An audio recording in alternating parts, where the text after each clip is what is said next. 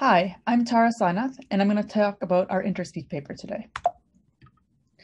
The goal of our work is to explore an on-device end-to-end model that, compared to a conventional model, has better quality on general search traffic, biasing, and rare words, has faster latency, and is smaller in size, so can thus run on device.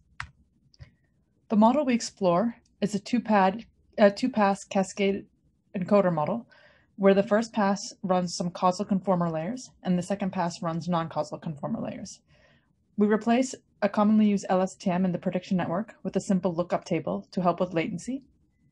We also train the model with fast-emit end-to-end endpointer and use a hybrid prefetch from the first and second pass to improve latency. To address rare word modeling, we incorporate the Hybrid Autoregressive Transducer, or HAT factorization. In this factorization, P of y given x is the end-to-end model score.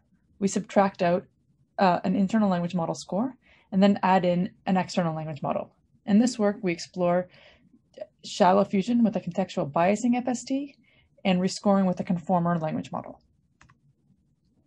In terms of improvements, with conventional over the Cascaded Encoder plus LM over conventional, we see large improvements in quality.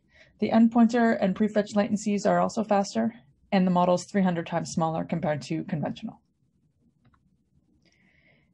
We also did some error analysis on logs of data. This is unseen data, and here we can see that we changed about 18.4% of the traffic, and the N10 model has 130 wins compared to 36 losses. The losses generally come in endpointer losses because we run faster, and also lexicon losses because we don't have phonemes like the conventional model does. Most of the wins are coming in rare words. Thank you.